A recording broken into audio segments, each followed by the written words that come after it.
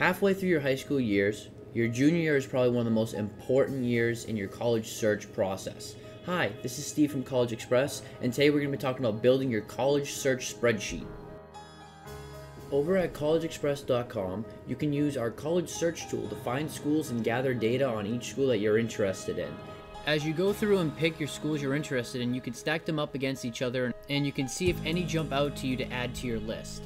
You'll get a great visual comparison of tuition, location, religious affiliation, popular majors, admission numbers, and much more.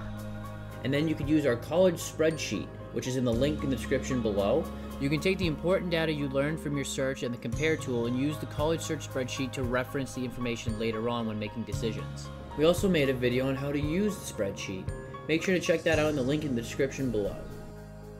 Over on your dashboard on CollegeXpress, you can view all your saved schools on your homepage and indicate whether you're considering, applying, admitted, or more to schools on your list to keep track of your plans. And don't forget to mark down if the school is a reach, target, or safety. We have a blog over on our website at CollegeXpress.com where it'll help you learn how to pick your target, reach, and safety schools.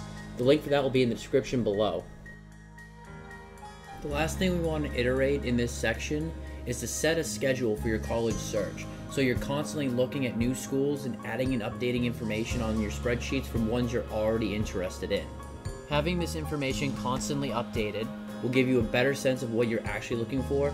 If you like this video, make sure to check out the other videos in this series for juniors. We also have series for sophomores, freshmen, and seniors. So make sure to check those out to get all the information you need. If you like this video, make sure to like and hit that subscribe button. Also, click the bell button if you want to know when the next video goes live for a notification.